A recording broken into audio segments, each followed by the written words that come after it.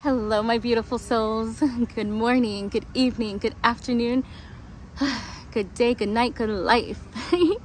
Today I'm going to teach you about emotional alchemy. So since emotions are energy, so since energy can be transmuted, we're going to do that right now. I'm going to take you through a quick little exercise. Basically, today we're going to work on just that sound om, that word om. It literally means I am. So for me, like, I personally, I use that as a prayer. I'm saying like I am, because the name of God is I am. So to me it's a prayer, but it doesn't have to be for you. But really all it's doing is saying I am.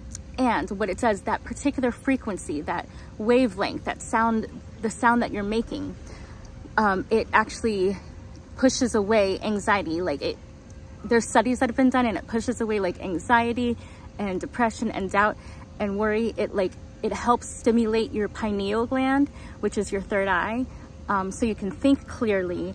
And it also helps activate your vagus nerve. It stimulates your vagus nerve. So you're doing all these things just by chanting om.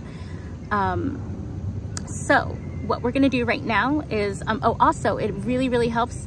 So it helps you with diaphragmatic breathing. So you're going to breathe deeper into your belly, and that also is really good for your health for so many reasons. And you get more oxygen flowing in your blood to your brain. So that's all these other benefits.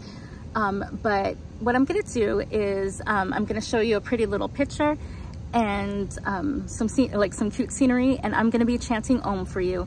I'm gonna try to do it, I don't know, we'll see where it goes. They say if you do it 108 times, then it actually, like they've shown done studies where if you do it 108 times, it changes your energy, like on a molecular level and stuff. It changes the atoms and stuff in your brain and your body, because our bodies are full of water.